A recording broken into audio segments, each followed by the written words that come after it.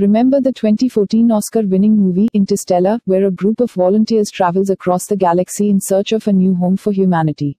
In real life, however, only 5 NASA spacecraft have gone beyond the planets of our solar system.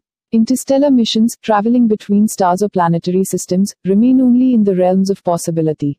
Indian Space Research Organization, Isro, became part of a global project that will help bring star travel closer to reality, when its PSLV rocket launched 6 prototypes of tiny interstellar spacecraft, or sprites, into low Earth orbit on June 23 this year. The good news is that one of these 6 stamp-sized sprites, which weigh just 4 gm and are 3.5 centimeters long, has managed to establish contact with ground stations, becoming the smallest spacecraft ever to do so. It's been seen as a giant step in space technology, with the Isro launch sowing the seed of what could be future interstellar missions.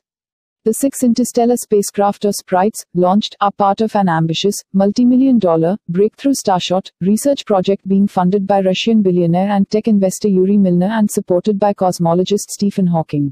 Breakthrough Starshot aims to send a fleet of sprites to Alpha Centauri, our closest star system located about 4.37 light-years away from the Earth. Each sprite, weighing just 4 grams, carries with it sensors, solar panels, radio equipment and computers on a single circuit board.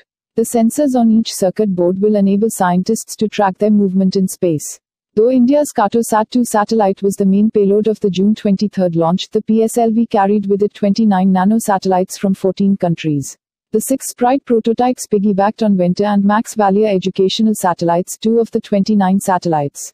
While Venture 1 is a Latvian satellite built in collaboration with Germany, Max Valier is a nano-satellite co-developed by teams of Germany and Italy.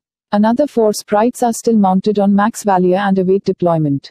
Confirming the development, ISRO Chairman A.S. Kiran Kumar said, Venture 1 and Max Valier nano-satellites, on which 6 sprites were mounted, were indeed launched by PSLV on June 23.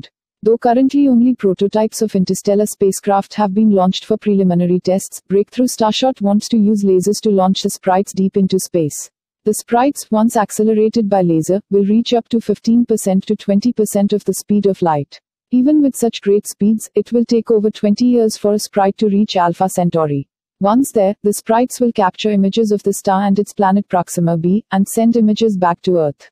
Scientists expect to launch thousands of sprites to study the Earth's magnetic field and atmosphere, and this could become a reality within the next decade.